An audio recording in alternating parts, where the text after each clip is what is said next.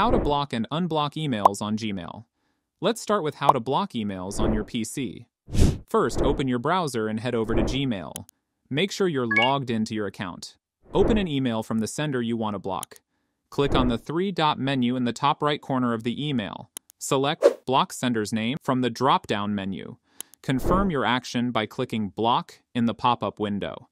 And just like that, you won't receive any more emails from this sender. They'll be automatically sent to your spam folder.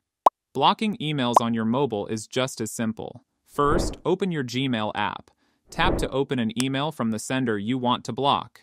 Tap the three-dot menu in the top right corner. Select Block Sender's Name. There you go. The sender is now blocked on mobile as well. Changed your mind? Let's unblock someone on your PC. Head back to Gmail on your browser. Click on the More in the left of the screen. In the drop-down menu, click on Manage Labels. Go to Filters and Blocked Addresses. You'll see a list of all blocked email addresses. Find the one you want to unblock and click Unblock. That's it!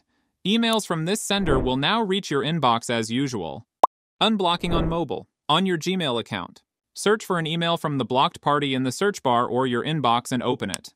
At the top of the email message, you will see the Unblock Sender button on the grayed out message. Tap on it to unblock. And that's it.